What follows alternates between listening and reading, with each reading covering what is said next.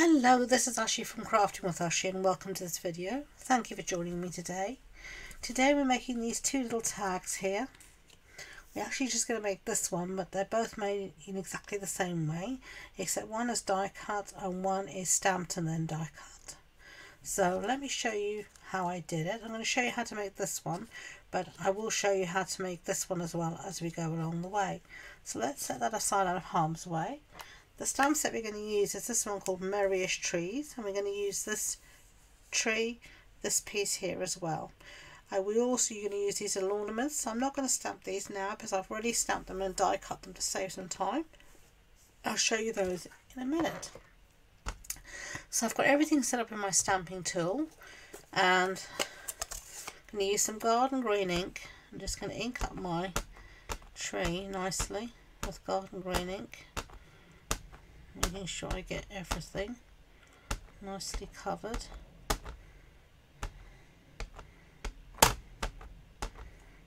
That'll do for now. I'm just going to give it a really good press down.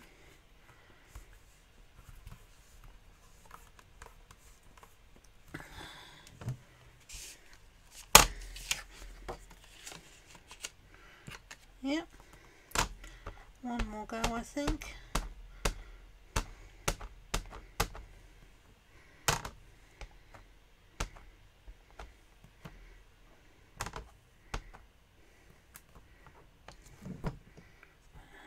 One more press.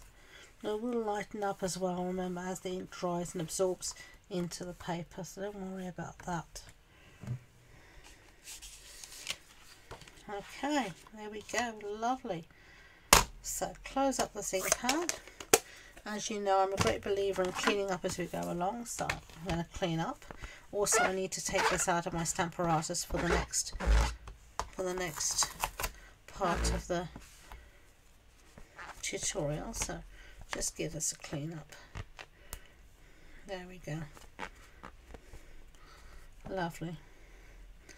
Okay, put that back in its little house. Put this in its little house.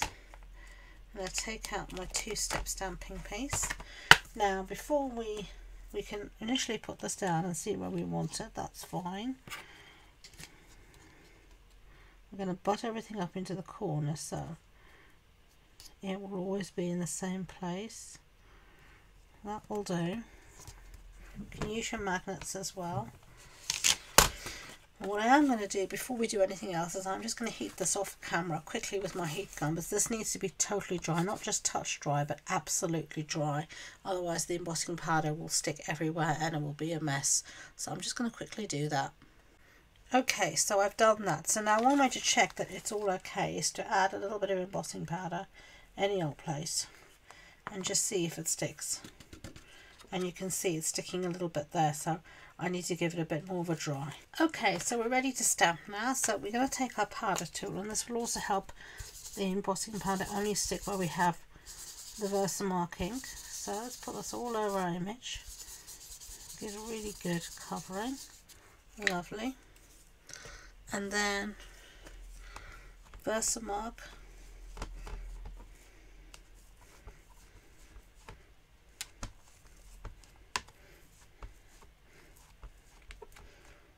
All over the stamp.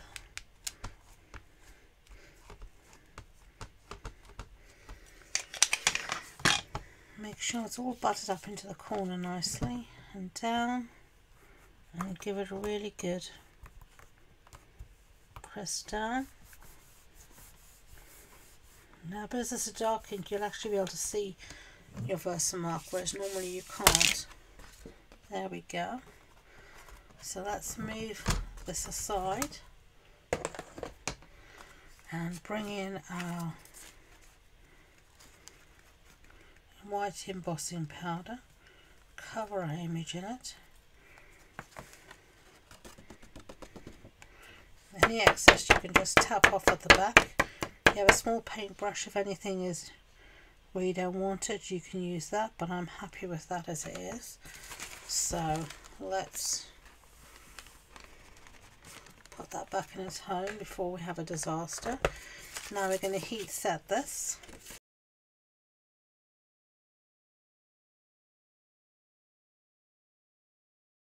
Okay, so that's heat set, as you can see. Lovely. So now we're going to cut it out using the matching dies. I'm going to show you those here. A huge die set. We've got lots of different trees. We have cut out the largest tree, so this is this one here. And we're going to put that through the die cutting machine. Now, if you were making the die cut version, I just die cut with this die out of pattern paper, and this is the A Walk in the Forest pattern paper, and I use this side, so I just use my die and I cut out my shape straight away using that. And then you've got this little topper here, and I cut that out of basic white cardstock, as you can see here. Then I use this die here, and I cut this out of some gold glimmer paper, and I'll show you that here. That's the gold glimmer paper, and I just die cut this out of that, and that gives you all of these lovely little garlands that you can see here. And then I use these little dies here to cut out my baubles out of Daffodil Delight, Real Red, and Azure Afternoon. Okay, so that's how I did that. For our one here, I've actually stamped, I'll show you here, already a ton of our little ornaments using the stamp set, and I did it in the same colours, Real Red, Daffodil Delight and Azure Afternoon. And then I used these dies to cut them out. So let me cut out our tree, and then we'll be ready to continue. Okay, so there we have our little tree die cut. So we can start to embellish it now. Now on my original here, you can see I did stamp to and from on the back. I didn't on this one, but you can as well. And to do that, I used this stamp set here. I did the to and the from there. Celebrate with tags. Okay. So for now, we're just going to embellish our little tree here. Okay. And I'll bring in all these baubles that I cut out. And of course, they're all upside down. However hard you try, they seem to end up upside down. I'm going to try and put some of them the right way up, or as many as I can. As you can see, there's different shapes and size types here. Okay, that should do. And what I'm going to do is just take some Tombow. I'm going to take your pick tool, and I'm going to use a sticky end here, and I'm just going to put some glue where I think I want my baubles to go. So, and then I'm just going to pick this up and put this down.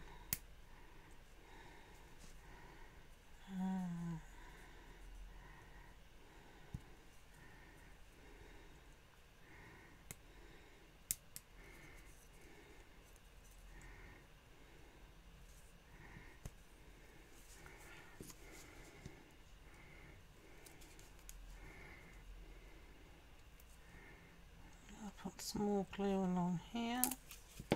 Just putting a little dot.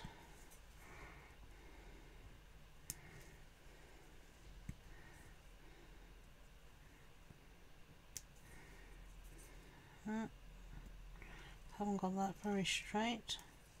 Straighten it up a bit. This one I've just noticed I put down upside down. That's useful.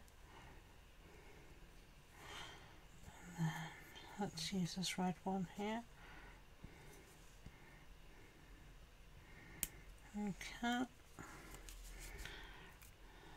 And then I'm gonna have some more glue here.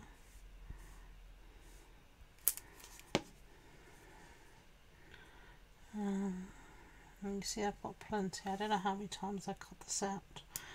You get more than one die to cut out these baubles, so you don't need to do each one all the time. And you cut 3 of them out at one go, and then I think you get 3 dies.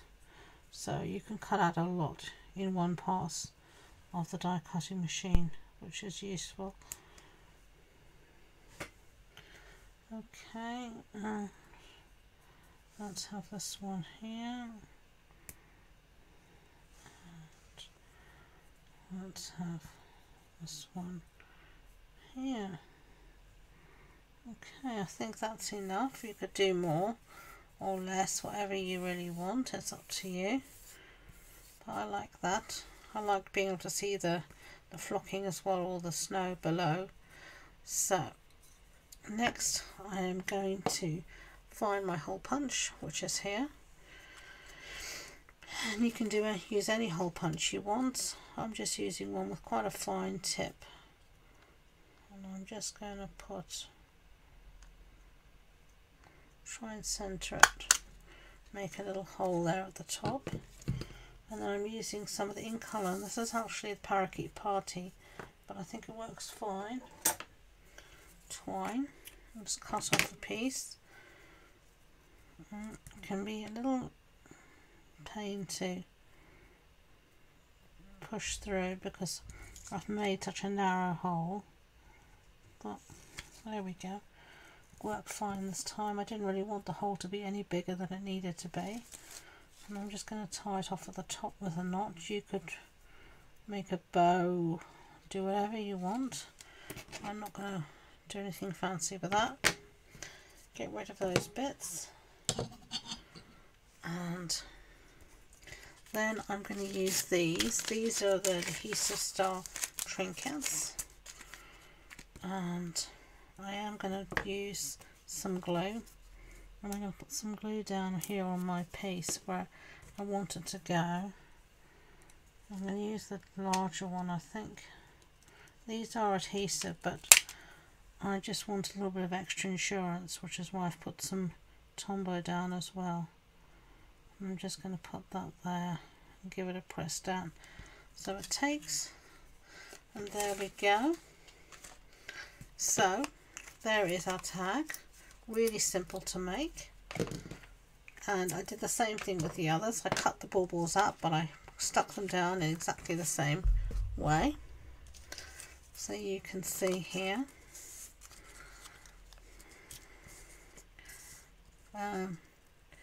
The glimmer paper here, the gold, is self-adhesive, so that's really easy to stick down.